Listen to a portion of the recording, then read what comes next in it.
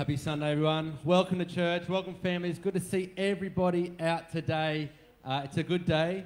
The sun is out. The rain has stopped for us today. And I know the kids have something special coming up in a little bit. So we're going to release you soon, kids. Okay, we know you got your movie and popcorn. That's because they've been so awesome in kids' church. So parents, you should be very proud of your children. They continue to amaze us each and every week. So kids, stay tuned. We will let you go shortly. But first, we're going to worship our Lord. And I've just been thinking this week, reflecting on how good He is and all that He's done for me. And He's a miracle-working God. And the biggest miracle that He's ever performed is changing a sinner's heart into one that loves Him and follows Him. So we're going to glorify that God who has worked many miracles in this family. So why don't we stand to our feet if you are able to, and we're going to worship this morning. We're going to start with a new song, but it's easy. You can get to it, read the words, and see what it is saying to us today.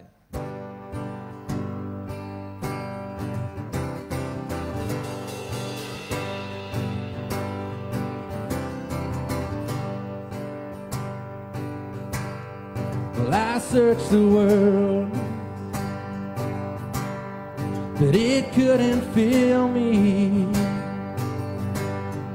Man's empty praise, the shadows that fade, never enough. Then you came along, put me back together, and every desire is now satisfied here in your love. Oh, there's nothing better than you. Oh, there's nothing better than you. Oh, there's nothing, nothing is better than you. Well, I'm not afraid to show you my weakness, my failures and flaws. But you've seen them all, you still call me friend. To the God of the mountain, to the God of the valley, there's not a place where mercy and grace will find me again. There's nothing. Oh, there's nothing better than you. Oh, there's nothing better than you. Oh, there's nothing, nothing is better than you. Let's sing that again. There's nothing. Oh, there's nothing better than you. Oh, there's nothing better than you. Oh, there's nothing, nothing is better than you.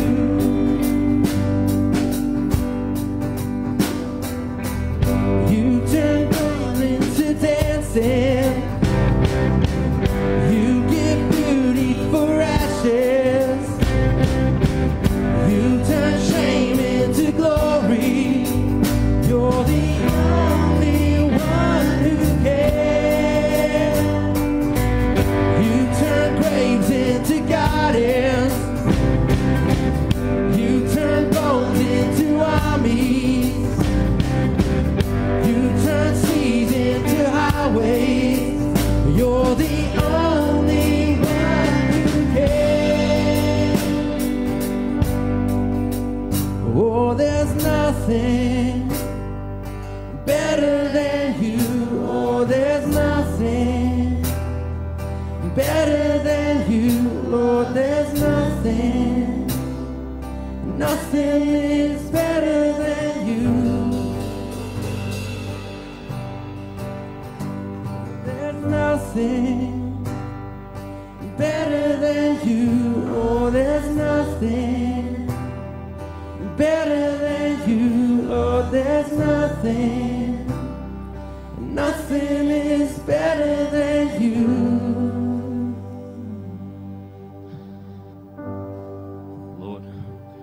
raise up all the prayers in the prayer book, all the thoughts, desires, wants, hopes, dreams, everything we put in there, Lord. We raise them up to you. May you breathe your life upon them. May your healing hand touch them. May you bless us. Bless us, Almighty Lord. Your grace and your power. We have faith and trust in you, Lord. Amen. All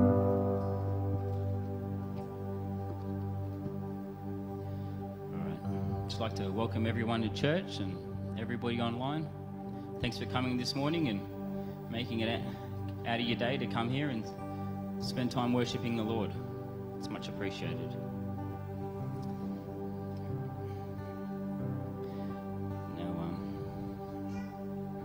If you come in early to church, we have a prayer room at 8:30 to 8:50 where we can have a little prayer huddle, and you're more than welcome to come in and join along. The more the merrier. You can all be seated if you like.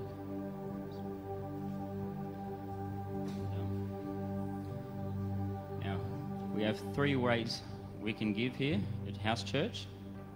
We have the online deposit. We can text, or we can tithe in the boxes. But personally, I think we have more than 3 ways to give. And I have confidence in our pastor, and seeing this church evolve from, being in a school hall to having the small building at the back, operating out there, and now moving into this large building and, still developing. And to this day, our pastor does still not take a wage, so that gives me confidence. And we are known by our fruit, and I can see his fruit. And we can read in 2 Corinthians chapter 9:10 that he who supplies seed to the sower and bread for food will supply and multiply your seed for your sowing and increase the harvest of your righteousness.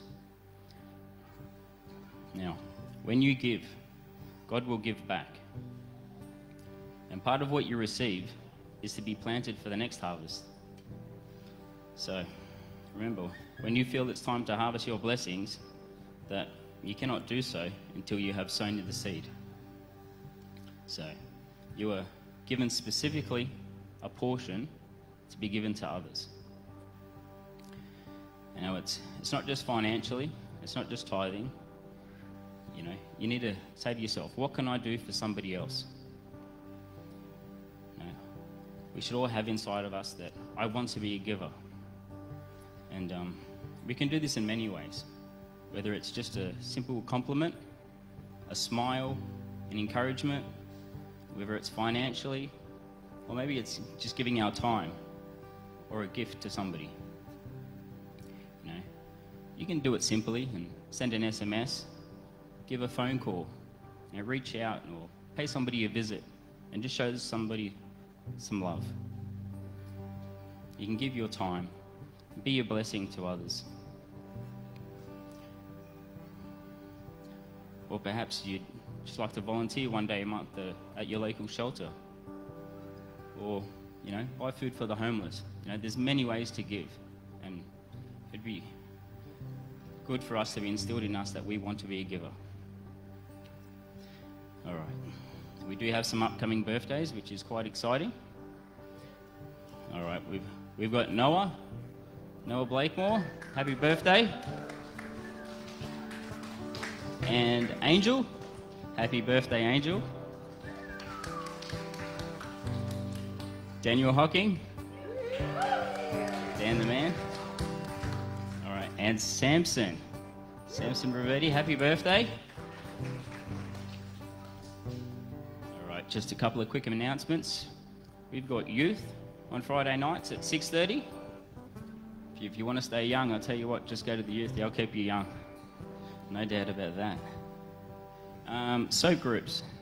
If you'd like to be connected, make some new friends, or just go a bit deeper in your faith, we've got plenty of groups and different styles as well to suit each other. So don't be shy. We've got our Easter services coming up. Good Friday, be a nice hour long, and then Easter Sunday as well. So looking forward to those. They're always good. And if anyone's interested in the trip to Bogabilla we've got coming up in, say, June, July, just talk to Julia if you're thinking about coming. But yeah, just start thinking about it, start praying on it, and you know, be good to take some kids up there. I think about taking my kids up there. Be a good experience to show them, you know, another side of life. And you know, it's not just life on the Gold Coast. There's plenty more out to it than that.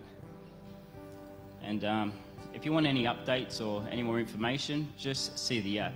It's all on there. And we're just going to go back into worship now. So I'll hand you back to Nath. But I'll ask you to stand up again while we worship and praise the Lord. Thank you. All right. We're going to do that song again. And it's time of worship.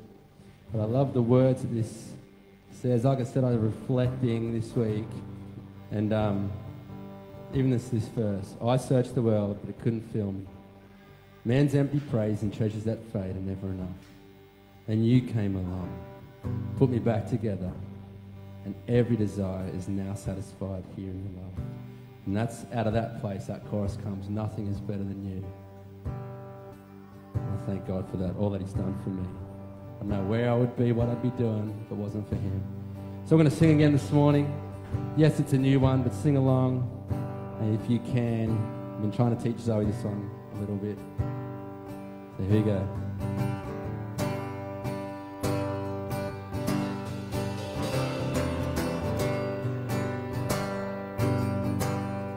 Well, I searched the world,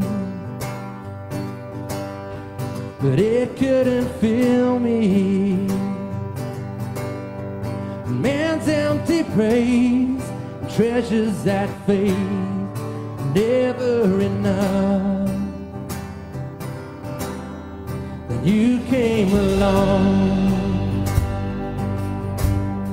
and put me back together. Every desire is now satisfied, giving your love.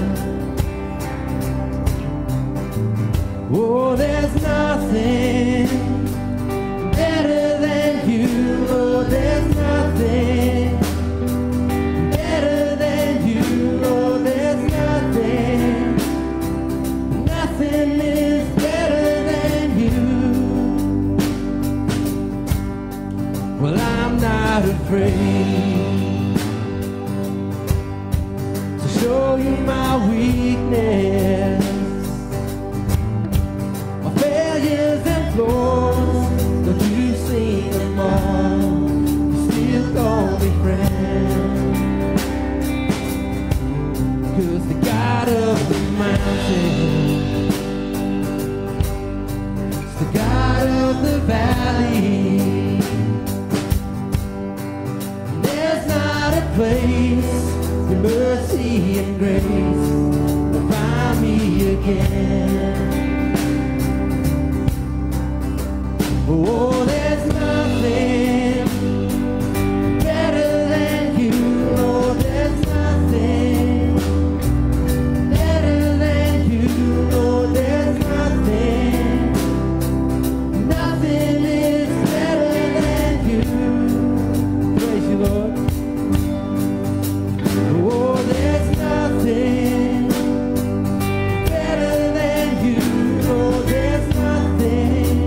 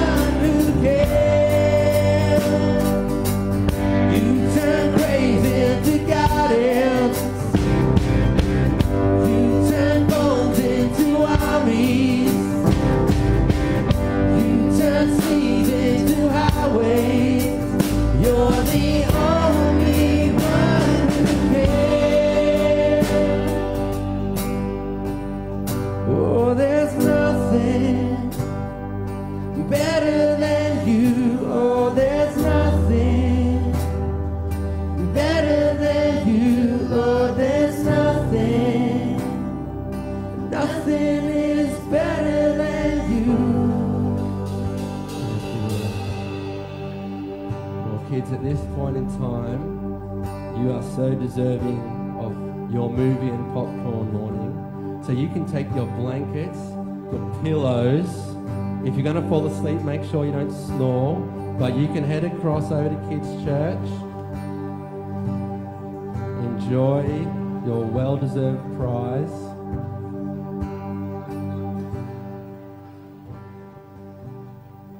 All right, we're going to stay in this moment of worship this morning, and I love that this church prioritizes making sure kids stay in that worship. This morning's a little different. They've got a special morning, and we want them to enjoy the time that they have next door. But on this odd occasion where we don't have our kids here, where we would be modelling what worship looks like, I encourage you this morning to take the time to really worship for yourself, knowing that there's no kids around possibly to distract you. Maybe you've still got a little one here. You can still worship. But let's take this time right now and just, between us and God, no one else, and really focus on entering into His presence, thanking Him for all that He's done for us as we worship this morning. So Lord, we just exalt you. We thank you, Father, for all that you've done for us. You are worthy to be praised, Lord.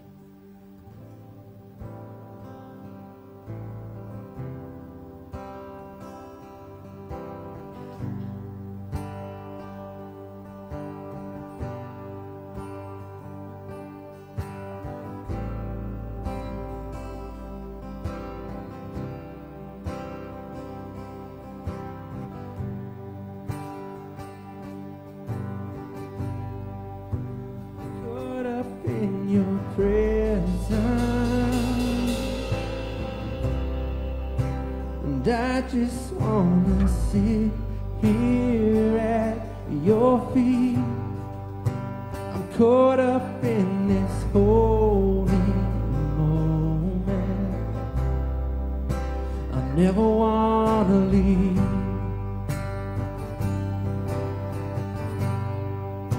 Oh, I'm not here for blessings. Jesus, you don't owe me anything more than anything that you can do. I just want you.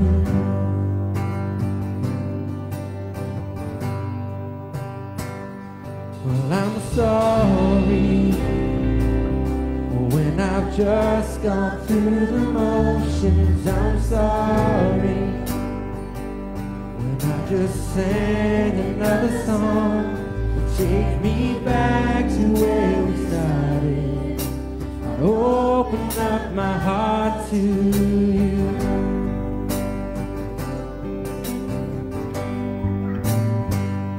And I'm sorry when I've come with my agenda. I'm sorry when I forgot that you're enough. Take me back to where we started. And open up my heart to you.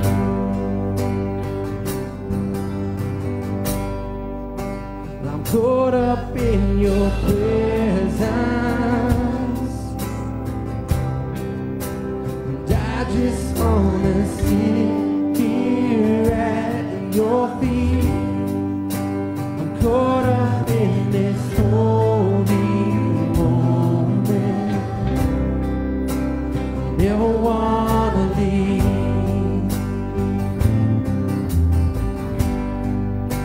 Oh, I'm not here for blessings.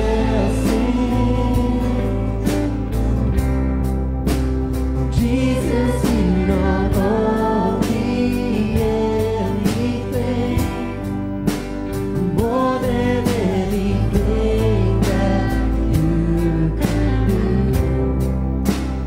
Just want you.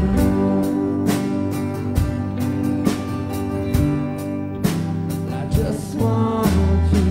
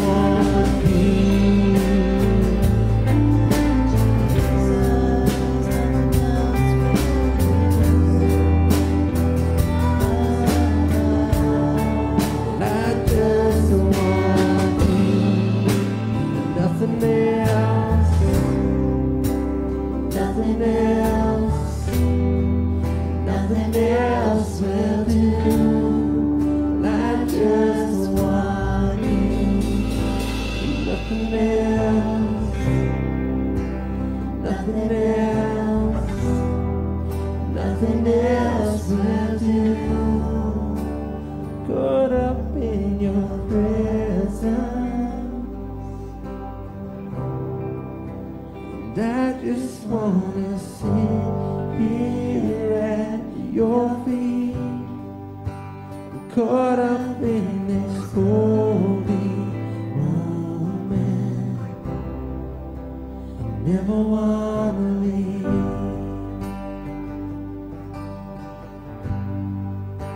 Oh, I'm not here for blessings,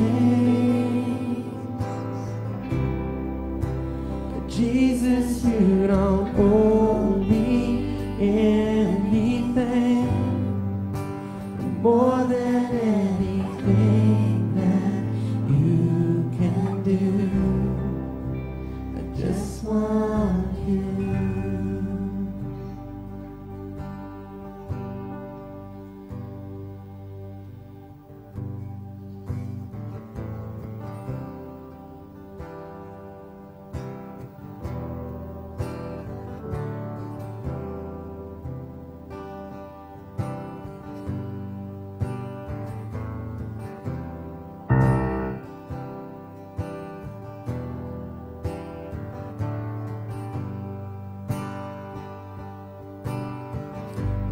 Take the bread of life, broken for all my sin. Your body crucified to make me whole again. I will recall the cup poured out in sacrifice to trade this sinner's end for your new covenant. And hallelujah, and I live my life in remembrance. Hallelujah, your promise I won't forget.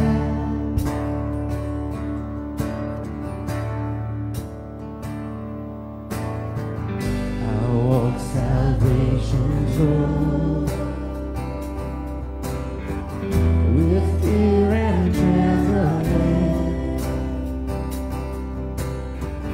Your way born as my own, as Christ is formed in me. Hallelujah,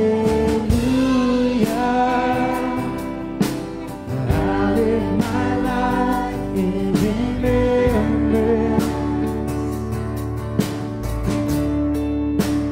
Hallelujah,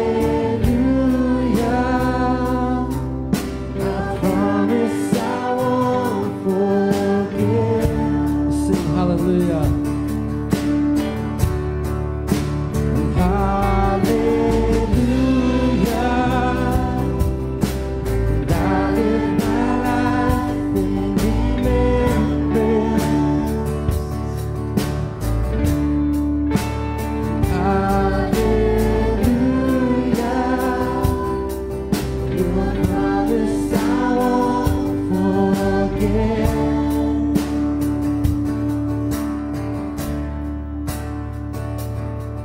If ever I should lose my way, if ever I deny your grace, remind me of the price you paid.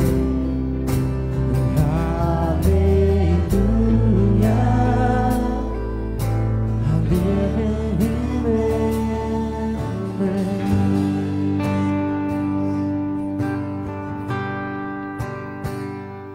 You've been so good to me. You've been so good to me. to think where I would be if not for you, if not for you. You've been so, so good to me. You've been so, so good to me. What to think where I would be if not for you, if not for you.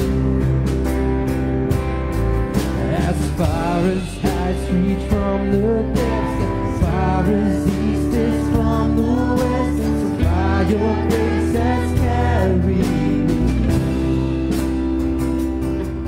until I see you face to face, until at last I won my race. Remind me you're not finished yet. Hallelujah.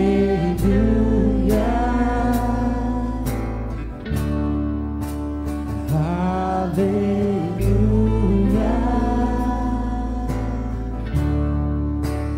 Hallelujah. I live in remembrance.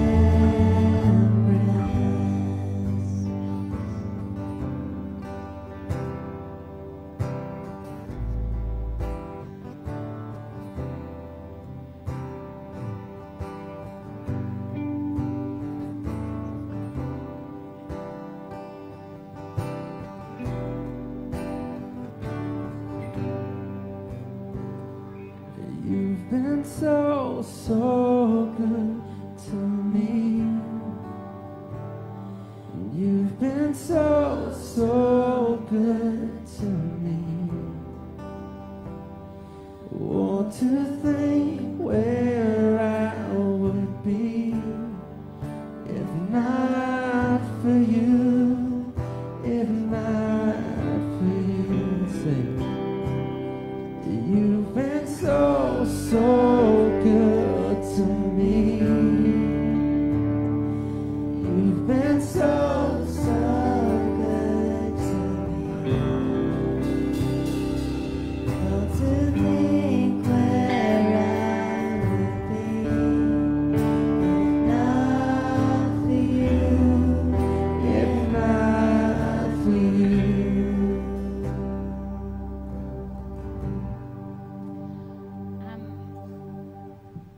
Should be on. I have a word for someone today, and I do actually think that it's for someone online. And it's because of God's beautiful grace that He wants to warn someone.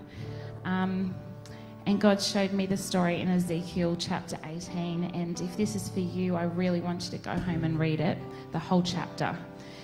At this point in time, the Israelites believed that if a man was wicked, that his son should bear the consequences of that. And they used to quote this proverb about grapes, say the sour grapes.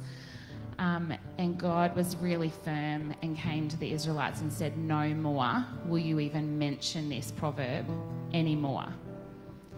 Because there's a problem with that, because it's a lie from the pit of hell that God sees generations under the same banner when it comes to salvation. This whole chapter says that God sees the individual and judges the individual for who they are. But there's a problem. So what God wants to say to this person, whoever you are today, is the opposite of that. Your salvation is not secure because of your parents' salvation. Your salvation, and it's like when you go to the Northern Territory and there's signs, or Northern Queensland, there's signs that say there's crocodiles in the water, don't swim here. And you've missed the signs. The Bible says you must enter through the gate for yourself. Salvation is only through Jesus. It's not through your mum. It's not through your dad. It's not through your children. It's not through your spouse. It's not through your brother. It's not through your sister. You must enter through the gate yourself. And it's because of I was just so overwhelmed with how much God loves you, whoever this word is for. This is Jesus fighting for you. He's saying, you've missed the signs. I've had signs up saying, beware, beware, and you've missed them. And now I'm sending someone to warn you because I'm fighting for you. I love you so much. And this is me being told on Wednesday night in the middle of the night that someone here needs to hear that your salvation isn't secure. It's not secure until you do your deal with Jesus yourself. You have to meet with Jesus yourself.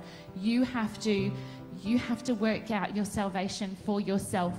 Generations before you can't do it for you. Generations under you can't do it for you. You have to do it for yourself, and Jesus is fighting for you. So please heed the warning. Please listen, because he sent this word for you today. I'm going to invite Bella up, and she's going to read the word of God.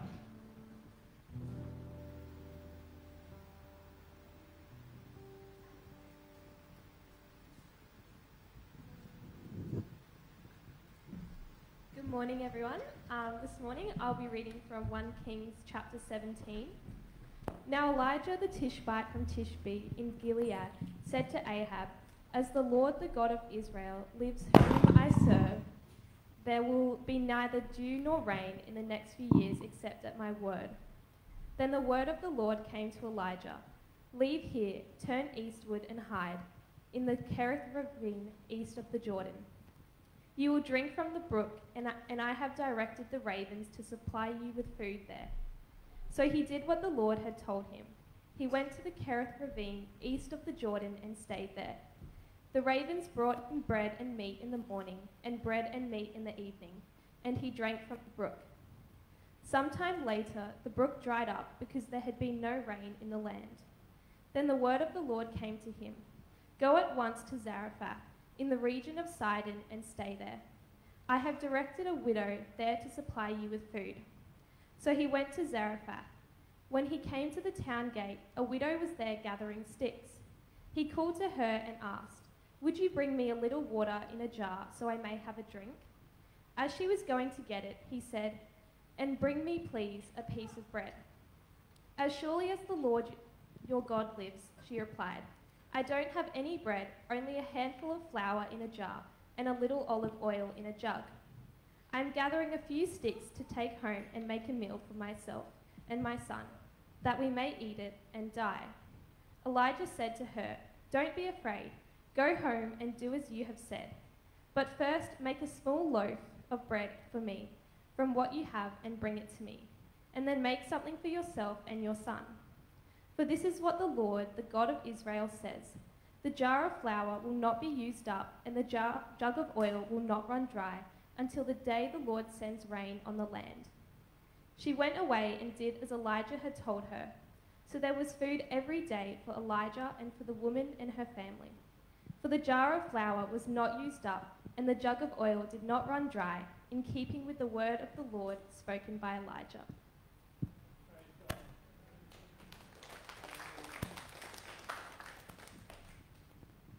Thanks for that, Bella. Awesome to be able to read the word in church and hear it direct from the Bible and hear the scripture.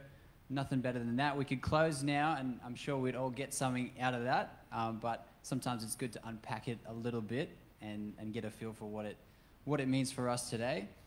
As we kind of immerse ourselves in this theme, or maybe it's really just like a focus and an emphasis on God and me, we get to see a lot of different facets be uncovered. A little taste of that was last week, and if I want to touch on that quickly, it's with Kelly, where she spoke a little bit from Psalm 139, and towards the end of that psalm, I really feel like that's a mandate on our lives for us to be able to say to God, "Search me, O God, and know my heart. Test me and know my thoughts." That we would be able to go, open ourselves up transparently to the Lord and say, have a look. Have a look. But then let's go that step further, what the scripture says, point out anything in me that offends you. And I'm not talking about make me good, help me to do good things and be a good person. I'm talking about point out any barriers between you and me, God. Point out any things that maybe it's thoughts, maybe it's different things you've carried, different behaviors. Maybe it's stuff that I've been holding on to. What is it that's causing a barrier between me and you, God? Point it out in me, because we know that sin can be a barrier between us and God, but we also know that man's attempts, as Kelly said, to cover up sin that's been cursed, that's done away with when she pointed out the fig leaves. But in fact, there is a new way. And he says, point out in me the things that offend you, things that you need to remove so I can get close to you. And James 4 says that if we draw near to him, he will draw near to us. And then it goes a step further. The scripture finishes off and says, and lead me on the path everlasting. That we have a new covenant and a new way through his son Jesus, that he's made a way for us to the Father, and that we can walk that path everlasting if we open ourselves up and be transparent before the Lord, and he can have a look and deal with those things. And you know, God really challenged me lately. He challenged me when we've been on this topic, when we've been focusing in, and he said, Nick, do you love me? Do you love me, Nick? It's kind of like a bit Peter-esque. If you go into the New Testament, Jesus says that to Peter, you know, do you love me? And I'm thinking, of course I love you, God. Like, saved at 17, 35 years old. I've been walking the right path, I hope. You know, living for you. I've been teaching my kids about you. I'm here, aren't I? I'm here. And he says, yeah, okay, yeah, right. Well, do you love me for who I am? Or do you love me for what I've given you, what I've accomplished in your life? And I went, oh, okay, maybe it's a bit of both. Maybe it's a bit of both, isn't it, God? Is that love? And you and I both know sometimes when you love someone just for what they can give you, sometimes circumstances come in, and when you don't feel like you're getting something from that person, then maybe that love fades. But if you love someone for who they are, it's quite different, isn't it? And he challenged me, you know, do you love me for who I am? And I think, yeah, I think I do. Well, who am I? Who am I? How well do we know God? How well do you know him? How much time do you spend getting to know him? And it was a challenge to me. It made me think of this passage in John chapter 6 where Jesus feeds the 5,000 and then he goes across the water miraculously, gets to the other side. People are a bit confused. How did you get here, Lord? You know, you just fed us over there. And what's been happening, Rabbi? And he said, hang on. Truly I say to you, you seek me, not because you saw the signs, but you seek me because you had your fill of the loaves. And what he's saying is you didn't see the signs and see that I'm the Messiah and see that I am who I say I am. You don't want me for me. You seek me because you were hungry and you had bread and fish and now you want more. And he's saying, do you love me for who I am or for what I can give you? Seek the bread of life. Seek that which the Father gives you for eternity. And he challenged me, but because in that passage, just before he goes over the water, he goes and steals away and has some time with him and the Father. He goes into solitude. And Jesus and the Father are one. It seems like that might come pretty naturally to him. But maybe I have to work at it a little bit more than that. But time and time again, we see Jesus steal away and recharge and refresh and fill up and have communion with the Father. To spend time with the Father. You know, John chapter 10 says that Jesus is the good shepherd. That's how he refers to himself. That he's our shepherd and that we're his flock and that we're his sheep and that we will know the voice of our shepherd and that he will know us and that we will follow him. But how do you get to know the voice? I got a chance to meet with Stuart Douglas recently. That's Kimberly Douglas's husband. You know, they came and ministered a couple of weeks ago, and how good was that over that weekend if you were here, if you got a chance to get a taste of any of it. And I got a chance to sit down with Stuart, and he was just like, it's great, Nick, it's great that you bring in your prayers to God, and you're laying your stuff on him, and you're open with him, and you're honest, but do you ever just shut up? And he didn't mean with him, he meant just in front of God. Do you ever just be quiet and just listen? And I was like, silent then. Maybe I don't do that very much, Stuart. He's like, yeah, well, it's like a kid who comes to his dad and he's got all these amazing things to say about the day, but he's asking all these questions and he's unsure about all these things and he's laying it all on dad, and dad can't even get a word in edgewise to speak. Do you have kids like that? I know I have experiences like that, especially when they get to an age where they know everything. And he's challenging me, do you go to God and have all this stuff, but then not be quiet long enough to hear him? In the Bible, it talks about the secret place. It talks about being able to take shelter under the wings of the Lord. It refers to it in Psalm 91.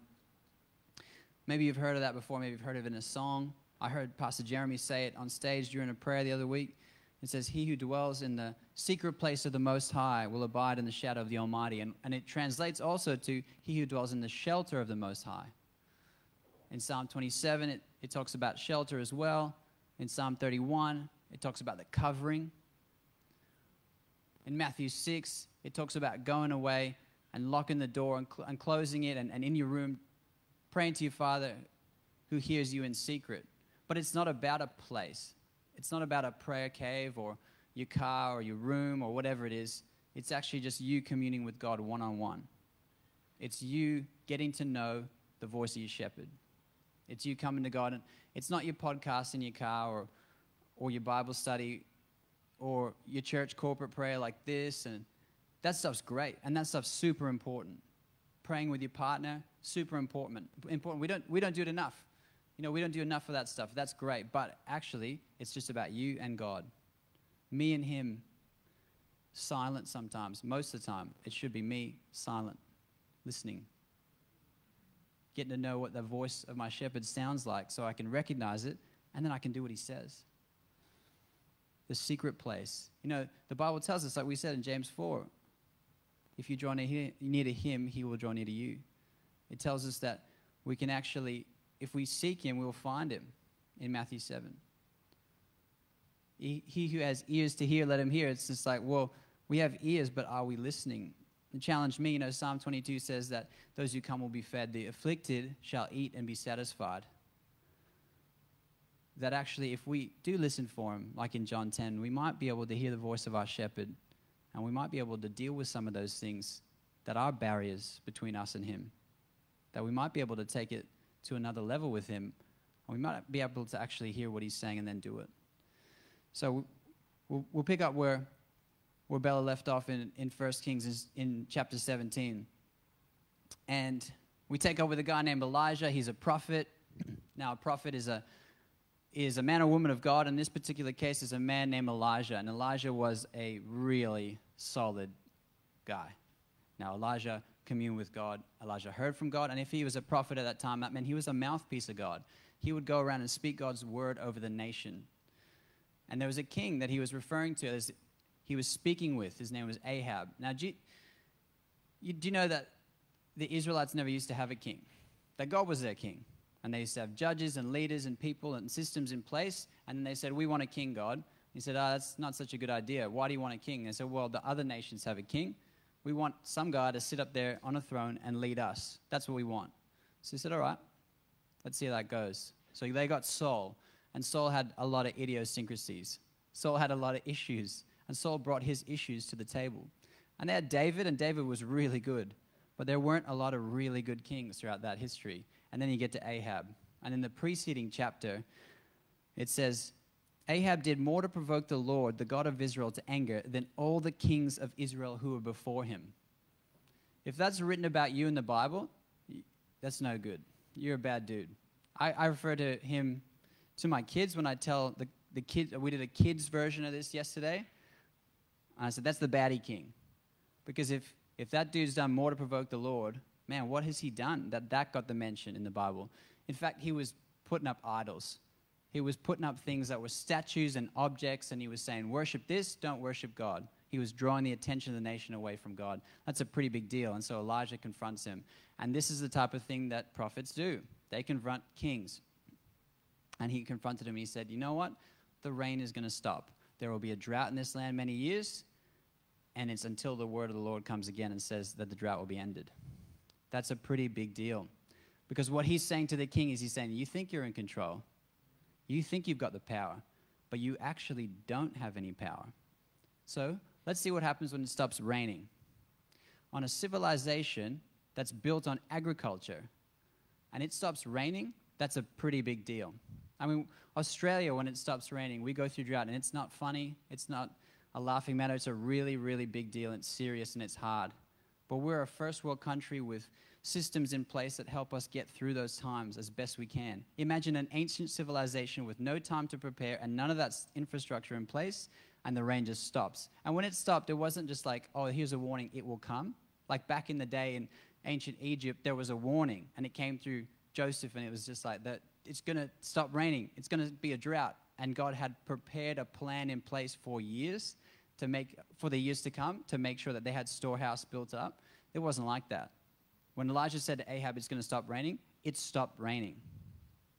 And it didn't rain for years. And so God wisely says, time to go to Elijah. time to depart. He says, you need to get out of here, because when you tell a king that you don't, like especially a king like that you don't have power, the power is the Lord's, generally speaking, they will shoot the messenger in that society. And so they say to Elijah, okay, it's time to get out. And Elijah agrees, because he's actually seen pretty much every single other prophet get slaughtered to this point that stood up for the Lord. And it says, depart from here and turn eastward and hide yourself by the brook of Cherith, which is east of the Jordan. You shall drink from the brook, and I've commanded the ravens to feed you there. Okay, at this point, we know that he says to Elijah, depart from here, and we know that Elijah goes, I'm listening. So what did we talk about before? It's just like, are we hearing the voice of God? Are we discerning that it is the voice of our shepherd? So Elijah, he communes with God, and he sits still, and he listens. He recognizes God's voice. So 1, he listens for God's voice. 2, he recognizes it's God's voice. 3, he hears the command, and he does it. Depart from here, go to the brook of Cherith, which is east of the Jordan. And then 4 comes the promise, right? 4 comes the promise. So it doesn't go, and how often do we do this? It doesn't go, okay, I've heard from God. He's given me the promise. He's given me the provision, and now I'm going to go do what he says. No, it doesn't work like that, although it's how I want it to work. He says, here's the voice of the Lord. This is what I'm telling you to do. You obey the command, and then the fruit comes. And if I was Elijah, I have to say, I probably would, at this point, when he says, yep, okay, depart from here, go to Cherith, you should drink from the brook, great, okay, I get away from the king, I survive, I do your work, I get to drink from the brook, great, so this brook has, some extra water, even though the drought's coming, this is a good spot to get water, and the ravens will feed you there. I probably would stop at this point, myself, and go, perhaps we could explore other plans. Perhaps this one is a little bit, I've got an uncle, and it's west of the Jordan, and we get along great. I could live in his basement. He could feed me. I'd be safe. No? Do you think you would just be like all on board? I don't know. Maybe we want to know what God wants us to do, but sometimes it's so hard. I've had stuff like this in my life where it's so hard to fathom me doing that in my own strength that I question if it's from God. Like, honey, I've been practicing the secret place stuff, and, that stuff Nick talked about at church, and, I've been listening, and it's been cool. It's been good. God's given me an idea of how much I need to give. And, it does line up with the word, and I did speak to the pastors about it, and, they were in agreement, and I ran it by the people I really trust and people of faith, and, I got that prophecy from Kimberly, and it was bang on this, actually, but I don't know if I think it's from me. I think it's from me. I don't really know that this is from God. It's probably not the voice of my shepherd. I'm not going to give that because it's a bit big. Go and be in the wilderness with the ravens, and they will feed you. And Elijah just goes, all right, let's do it. Let's do it. So he went and did according to the word of the Lord. And I would be thinking, maybe can a raven come here, feed me, and then I'll know that they'll do it there. But he goes, no, I'm going to obey the word of the Lord, and then I'll see the promise. It says he went and did according to the word of the Lord. He went and lived by the brook of Cherith that is east of the Jordan. And after he did what God said, the ravens brought him bread and meat in the morning and bread and meat in the evening, and he drank from the brook. So we see he did what he was told, and then all of a sudden he received the fruit and the provision. The crazy thing here is that he didn't just camp by the brook. He didn't just go, I'll keep my house by the Jordan, and then I'll rent my condo out in Egypt, and then I'll go take the camper van to Cherith, and we'll have a long weekend. Or maybe we'll spend like a couple weeks there and just wait till things die down. He went and lived by the brook of Cherith. He lived. He pulled up stumps and went, I live here now until the next command. I live in the Lord's promise. I live in what he's called me to do. He lived by the brook of Cherith. So often we want it the other way around, hey? So often we want to know what we're going to get and then get a little taste of it first and then take the step of faith. But that's not a step of faith. And of course, after a while, the brook dried up because there was no rain in the land. That's right, I predicted that this would happen. There's a drought, and the brook dried up. And then what's next? you know, this really is the God and me stuff. Pastor Jeremy got up here for a little bit and talked about God and me, and he said there's going to be things in your life that God's going to say, it's time to pick that up again. It's time to pick that thing up. You've put it aside, you've laid it aside, but God is telling you it's time to pick that thing up again and run down the path that I've commanded you. And then there's going to be things that God is telling you it's time to put that down now. It's time to stop that now and follow the path that I have for you over here. It's changed. This is always part of the plan, but you've got to get on board with the change. It's time to put that down. And he says to Elijah, or Elijah sees the brook getting skinnier week by week, day by day. He said to me, you know, when we got into business about 8.5 years ago, it was a challenge, it was difficult, it took faith, we had to step out, but God laid the path, and then it was awesome, and there's provision, and we ate and we drank of the land. You know, we were enjoying the provision of taking that step of faith. And then there were things that came in to distract us. There were things that maybe you said, okay, we should sell now because things might change, and then we should actually go across the street because they're offering us a bigger and better shop. Literally, this is the things that happen. And we'll just break the lease and we'll just do this, and God would say, listen to my voice. Recognize the voice of your shepherd. Stay where you're at until I tell you to move. And then we got to the end of the lease, and it was like, okay, we've been offered a renewal. Everything we've been working for, and God would say, it's time to go. It's time to go. But this is what I've been working for. This is what I've wanted. Now, the loan's gone. This is where I can bed down and really make something of this. And God's saying, hang on, are you listening to the voice of the Lord? The brook is drying up. It is time to go. And so Elijah gets ready to go. And sometimes we don't want to go because the thing he's telling us to go to is even harder to imagine than the thing before. Let me give you an example. Then the word of the Lord came to him, arise, go to Zarephath, which belongs to Sidon, and dwell there. Behold, I have commanded a widow there to feed you. That's even more unlikely than the ravens in this situation. To Elijah, who lived in that time, that is even more of a crazy scenario for him to get into than the ravens. Let me tell you, a widow, we understand, is someone who has lost their husband. And in that society, the male was the one who earned the provision. And without them, the only way for this widow to not be in poverty was to either have a family member who would redeem her and marry her from that husband's family, and that did not occur for the widow of Zarephath, so she was on her own. Or she could have a son old enough who would work and provide for them. And she did not have a son old enough. She had a son who was young, and she had to provide for him. And so you've got, in the best of times, this widow is poor. This is not the best of times. This is the worst of times. This is the middle of a drought in which the brook has actually dried up now. So the drought's been going for a very long time. And so you get to a widow who is living in a society built on agriculture, in which her greatest means of provision was to go into the land once everyone had picked from the harvest and collect off the ground that which was left over, the scraps. But without the rain, there is no crop and there is no harvest and there are no scraps. So there's nothing.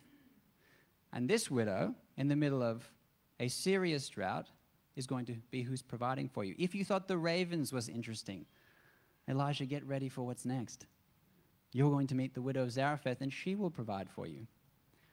But of course, Elijah, a faithful man of God, has listened to the word of the Lord, has recognized the voice of his shepherd, has heard the command that says, arise and go to Zarephath, and has collected his things and moved. And he went to Zarephath, and he came to the gate of the city. Behold, a widow was there gathering sticks. And he said to her, bring me some water. And so he gets there. And you think, great, all right. I walk in. This lady here is the widow. Perfect. She's come to greet me. I would imagine if God's told me, I've commanded a widow there to feed you, that he's let her know. I would hope. Maybe to make it a little less of an awkward situation. But in fact, She does not know. I would have walked in there and kind of been like, hey, you're here to, okay, awesome. You meet me at the gate. The man of God, did he say anything? He tell you I was Elijah? You're like, shh, shh, shh, shh. Ahab's not supposed to know I'm here. Did he know? You knew I was coming, right? No. He didn't say anything? Okay. It's like when your buddy invites you over for dinner and he hasn't told his wife. Have you ever had that one? Have you ever had that one? Like maybe you get to the door and you're like, hey, Nick. Hey, you dropping something over for Mark? Or you're dropping something out? No, you're here for dinner. Oh, yeah. No, honey, you didn't tell me. No, come on in, Nick. Come on in. You can have my dinner. It's okay. It's awkward. And he says to her, can you bring me a little bit of water? Hospitality in that culture, and there's a well, and so maybe they've got a little bit of water left in that environment. She goes to bring it, and he calls her and said, bring me a morsel of bread in your hand as well. And she says, as the Lord your God lives, I have nothing baked, only a handful of flour in a jar and a little oil in a jug. And now I am gathering a couple of sticks that I may go in and prepare it for myself and my son, that we may eat it and die. This is a lady who's lost hope. She has lost hope. She has lost hope for the present. I mean, she's grieving the loss of her husband. She's trying to do her best for her child. She's probably getting handouts and help where she can. She's talking about the jars that she's got at home. I'm not talking about your glass cashew jar in the cupboard that you could see getting lower and it gets to a third of the way full and I'm going to go to Aldi and pick up some cashews. I'm talking about a clay jar, an earthen jar. You can't really see in it. You can't see the levels going up and down. You got to check. And she's looking in there week by week, day by day, seeing how much she has left. I got a week left maybe. Someone comes by and fills up a little bit, helps you out. And now she's counting the days. Pours it out in her hand, sifts through it. I got about 2 or 3 days left. And now she's got a handful of flour and a little bit of oil, and she swirls around. And she has lost hope for her present, but she's also lost hope for her future. She's out there. I mean, who are our kids if not our future? She's saying that I'm going to make this meal for me and my son, and we are going to eat it, and we are going to die. So now she's lost hope for her future as well. Sometimes God tells us to do things, and it honestly has nothing to do with us. It might benefit you to hear from God, and it might benefit us to know His voice and to carry out His instruction, but sometimes it has absolutely nothing to do with you. Like, do we really think that Elijah was there just for him? I mean, he was going to survive. Absolutely, God was going to provide for him. But this seemed to have a lot to do with the widow and her son too. And she's desperate. She's saying, as the Lord your God lives. She knows who Elijah is. She knows this is a man of God. And you know what she's saying there? She's saying, I promise. When she says that, I swear to you. Of course I would invite you in. Of course I would be hospitable to you. I want to provide for the man of God. I have nothing left to give. Nothing. Maybe not just bread either. I have nothing left to give. I'm emotionally spent. I don't know what I have left to give to my child, to you, to anybody. Maybe you're here and you have a little bit of that connection with the widow Zarephath. Maybe it's not just the bread that's running out. Maybe it is more in us. Maybe there is a drought in your spirit that says, I have nothing left to give you. And we're talking about God and me, and we're talking about getting into your secret place, and we're talking about spending the time with the Lord and giving generously and all these kinds of things. And you're saying, I have got 1 more ounce, and I'm going to spend it on me. I've got nothing left. And Elijah says to her, do not fear. Isn't that the only thing we say to people are afraid when we can comfort them. And, my son, when he was 2 years old, he lays in his bed and there's a thunderstorm outside and the lightning's crashing. He doesn't know what's going on. He's crying. I sit next to him and I say, when he was 2 years old, I just say, hey, it's okay. Don't be afraid. You're safe. You're safe. And Elijah just says to her, do not be afraid. Go and do as you said. But first, make me a little cake of it and bring it to me. And afterward, make something for yourself and your son. Put a pin in that. I'm going to come back to it. For thus says the Lord, the God of Israel, the jar of flour shall not be spent, and the jug of oil shall not be empty until the day of the Lord. And he sends rain upon the earth. So she hears the voice of the Lord. When you hear from Elijah and he says, thus says the Lord, you know God's talking. So she hears the voice of the Lord. She knows it's the voice of her shepherd. She knows. And on the other side, that's 1 and 2. On 4, she knows that he said, the jars aren't going to go empty. The jug will not be spent. But what's in the way? What's in the way is 3. You got to go and do this. The command is in the way of that. The command is between when you hear Lord and you receive the fruit, the command. And what's the command? He says, first make me a little cake of it and bring it to me, and then make you and your son. He's not selfish. He's not hungry enough that he's saying, go and make me the cake first because I need it now. He's saying, go and give the last of what you have. She goes in there and she's not going into her house and looking at 16 different jars filled with flour. She's not looking at an overflowing jug of oil. She's going and looking at those earthen vessels and she's seeing the same thing she saw before. She's opening it up. She's pouring out what little she thinks she has. She's making it. She's making that cake for him. She's baking that bread. She's pouring the oil on. There's a little swill around the top. And then she's bringing it out to him. And then she's got to go back. And she's got to believe and stand on faith and believe that there is something left. She's got to believe that the promise was true. And so she walks back in. And it's not like it's just going to be full. She's going to pour enough out for her and her son. And she's going to make a bread. She's going to bake the bread. And then she's going to eat.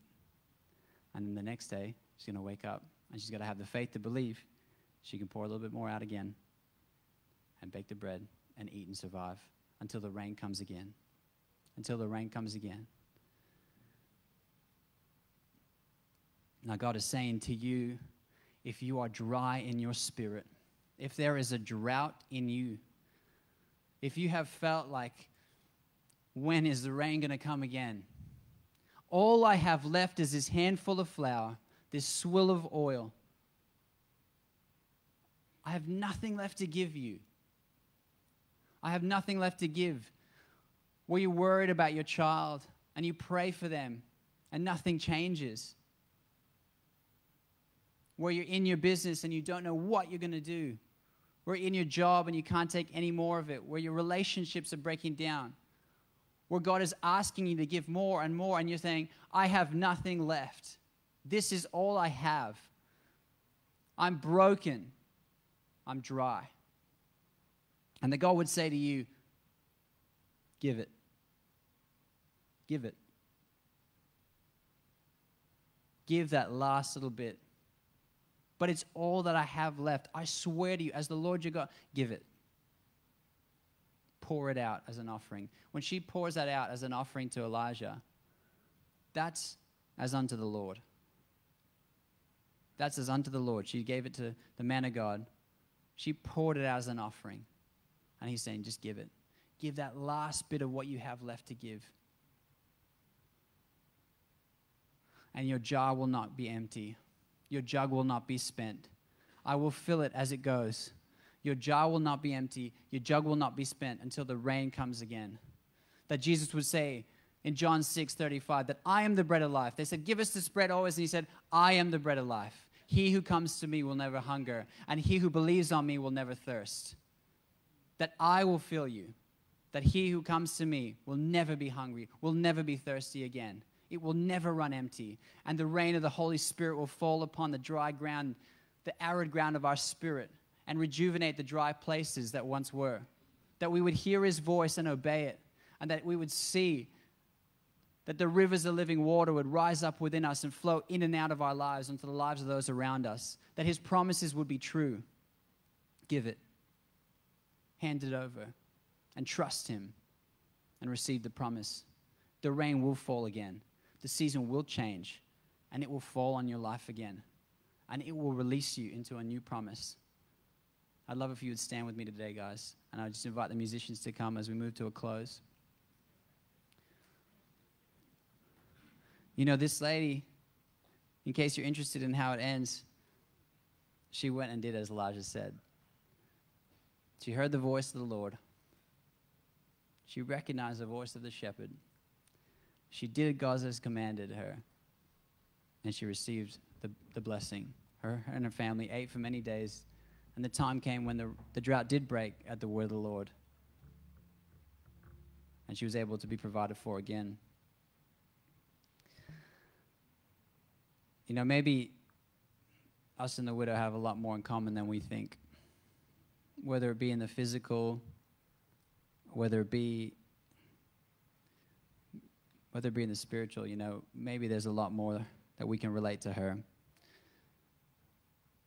You know, that handful of flour, that little bit of oil, God would say to us, it won't run out. It won't run out. You know, Elijah, he goes in Kings, in chapter 19, just a little bit later, he goes and he has his own moment. And he spends time with God, and he's seeking God out to commune with him. And he goes to the mountain of the Lord, and there's this hectic, rushing wind, and it tears a side off a mountain. It tears a piece off the mountain. And the Bible says that the Lord wasn't in it. And there was an earthquake, and the Lord wasn't in it. And there was a fire, and the Lord wasn't in it. And it said, there was a low whisper. And he wrapped his face, and he went out to commune with God. If we can catch that, all of that starts with us being able to get before God and me, get before him, under the shelter of his protection. That's what the secret place is. Under the covering of his wings. Doesn't matter where you do it. And just spend time listening, getting attuned to what his voice sounds like. Understanding the voice of our shepherd, that he is our good shepherd, that we would know him, that we would follow him, and he would know us. And that none would perish, but he would bring us into everlasting life. Then we could be able to step into the promises he has for us. The sound of his voice would come in a low whisper, and he would meet with us there. And Jesus said that he is the bread of life, that all who come to him shall never be hungry, and all who believe in him shall not thirst. No matter what drought we're going through, what season we might face, he will sustain us. It will not go empty. The jar will not go empty until the rain comes. Father God, we just thank you so much for your word. We thank you that you sent your son Jesus for us, that we might have an opportunity to be reunited with you and know you and inherit eternal life alongside you, Lord. We thank you for the truth of your word that tells us that we can hear you and that you want to speak to us. We pray, Lord, that you'd help us to hear from you, to recognize your voice, to follow you wholeheartedly, to see through your commands and to receive your provision. Please, God, help us to get through those difficult times when it feels like we got nothing left. Fill us up to be able to be overflowing, that we might give to others as well.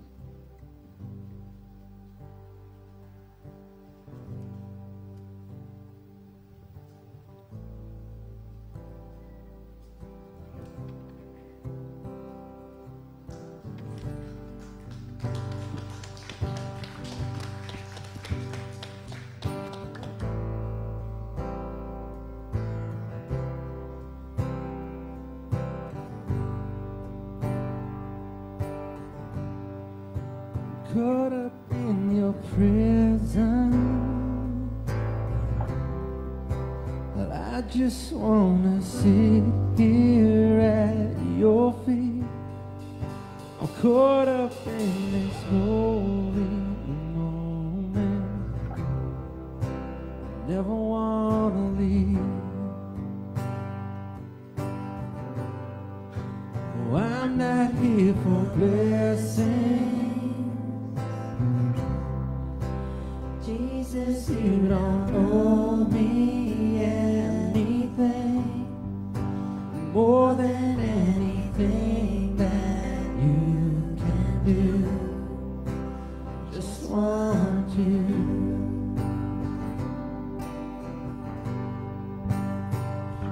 And I'm sorry when I've just gone through the motions. I'm sorry when I just sang another song. Take me back to where we started. I open up my heart to you.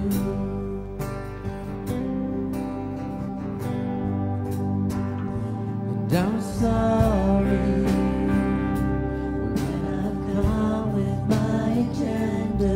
I'm sorry when I forgot that you're enough. Take me back to where we started. Open up my heart to you.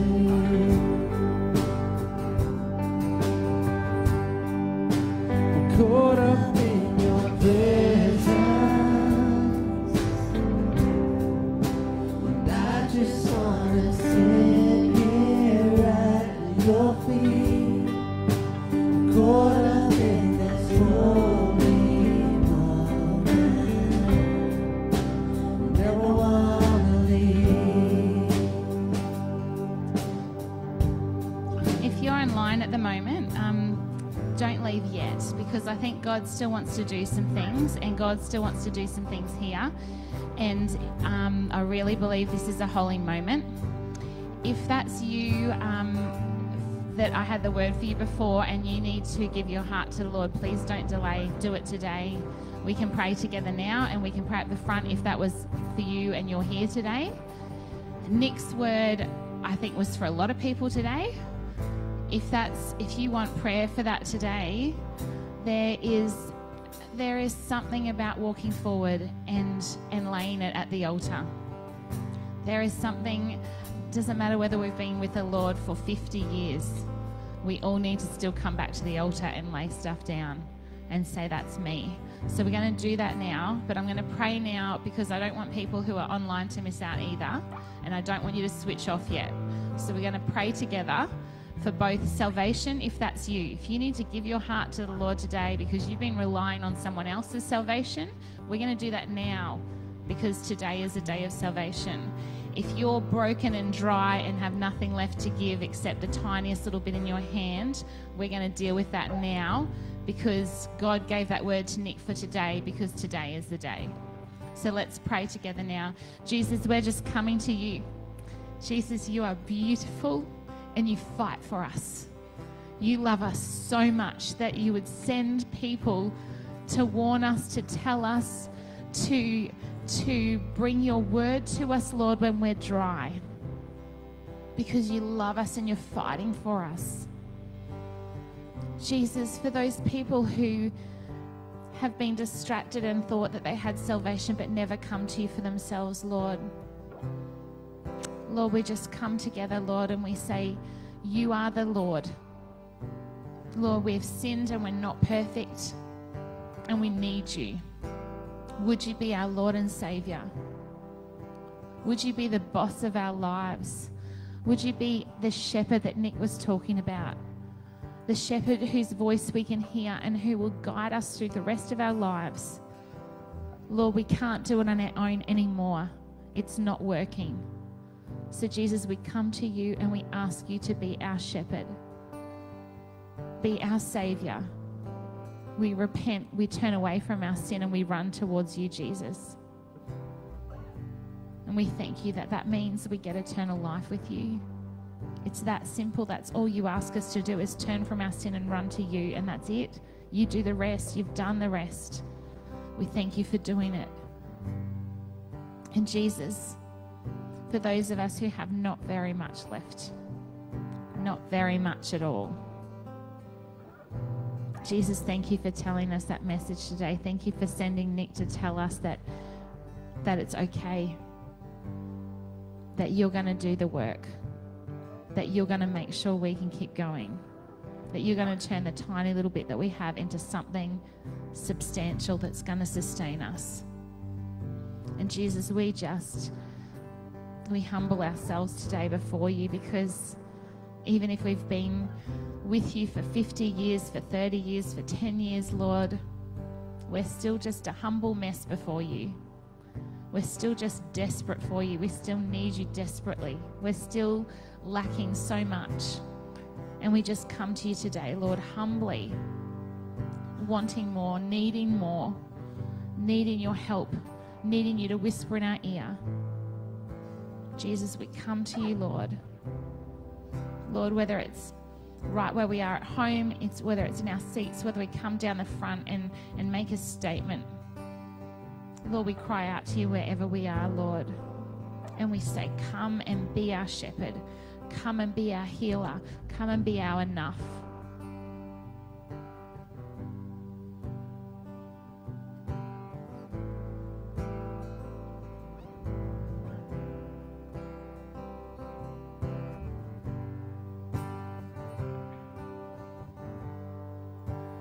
Just want you and nothing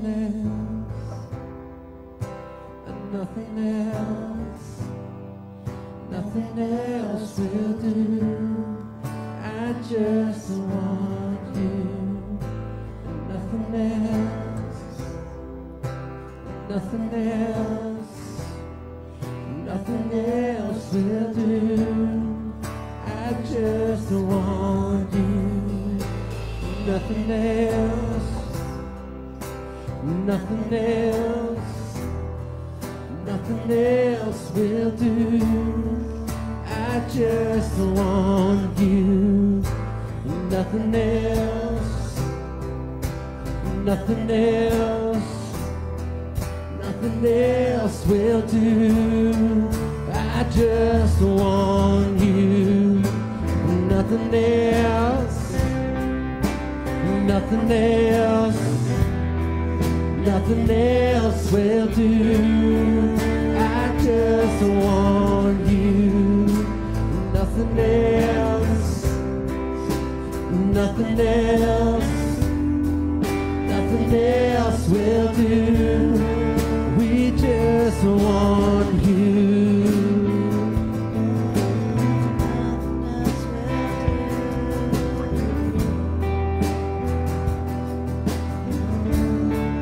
We just want you.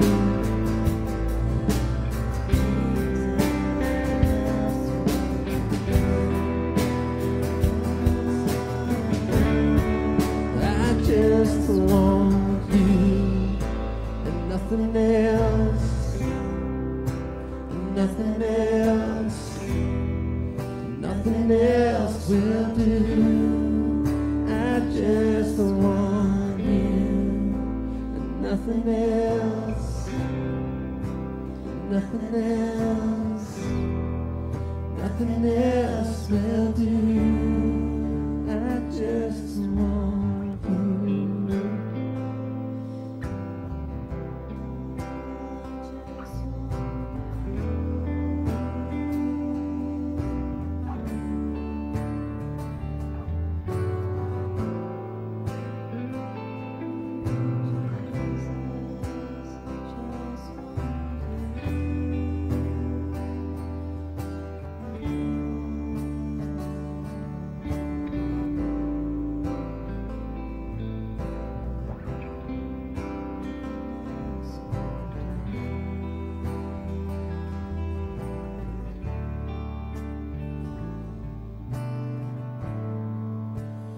Caught up in your presence, and I just want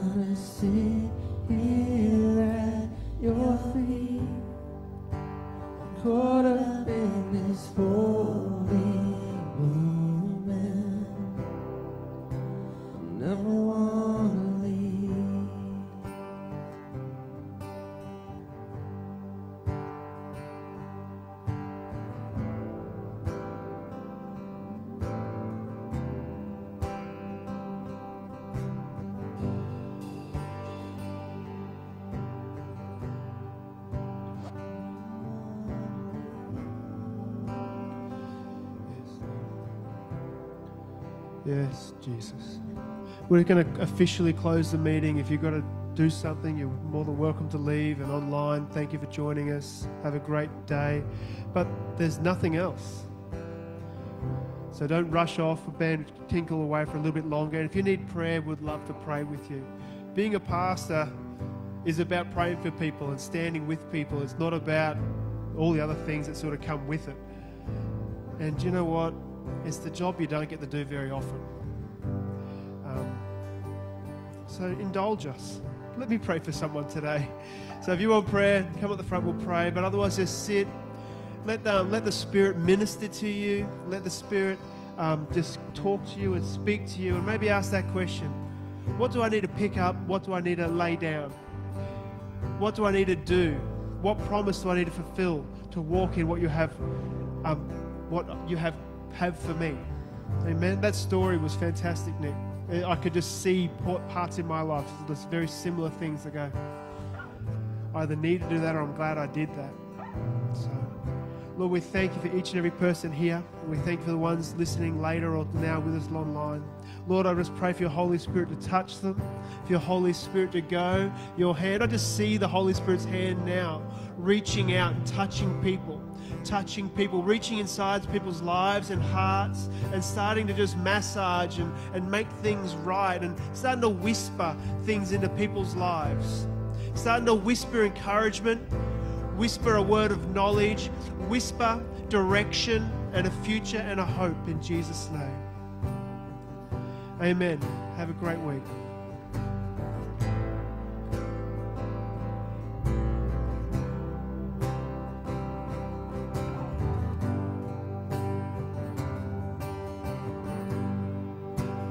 Caught up in your presence.